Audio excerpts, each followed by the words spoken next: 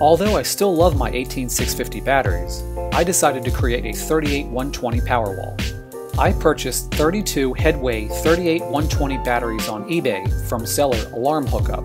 The stats on these batteries are 3.2 nominal voltage, 2.0 cutoff voltage, 200 amp maximum discharge current, and 8 amp hour per battery. What really sold me on these batteries is this. If you have ever created an 18650 battery bank, you know how tedious soldering the bus bar and each battery can be. These batteries can be screwed directly to a bus bar of your choosing. Let me repeat, screwed. See that hole? That's where the screw goes. After planning how I wanted these batteries to be arranged, I designed these custom templates.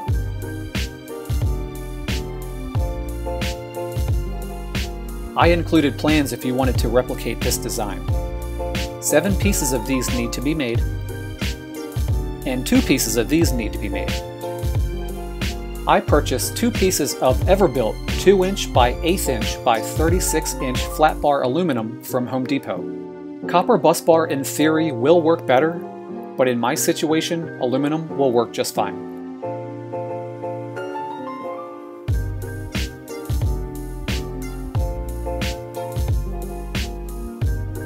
With the templates, I was able to drill perfectly aligned holes in the aluminum. After cutting, the aluminum was given a good sand on both sides. I then cleaned all the bus bar with soap and water and dried completely.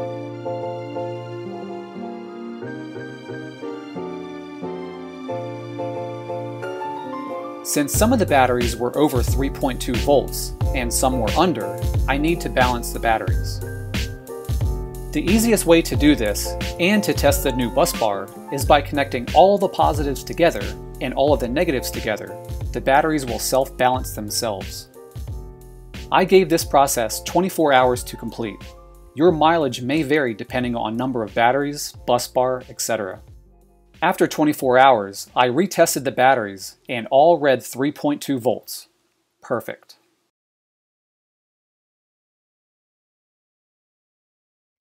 Now that the batteries are ready, it's time to begin the final installation.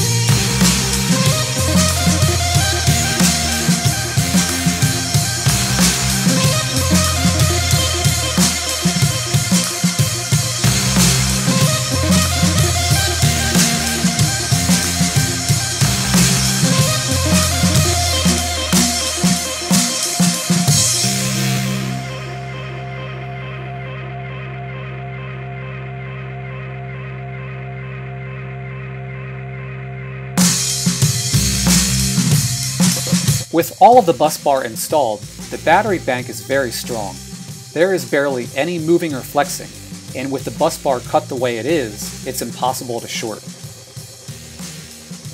I added positive and negative cables to the bank and connected my 24-volt inverter to test.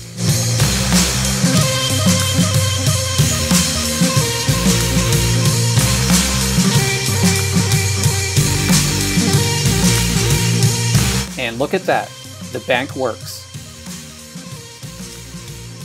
Here's the great part about this system. The bus bar only took 45 minutes to complete. The main battery assembly took 15 minutes. Which means, unlike the 18650 bank, there is no more unsoldering if I have a bad battery. Simply get a Phillips head screwdriver and unscrew. Comments? Suggestions? Please post them below.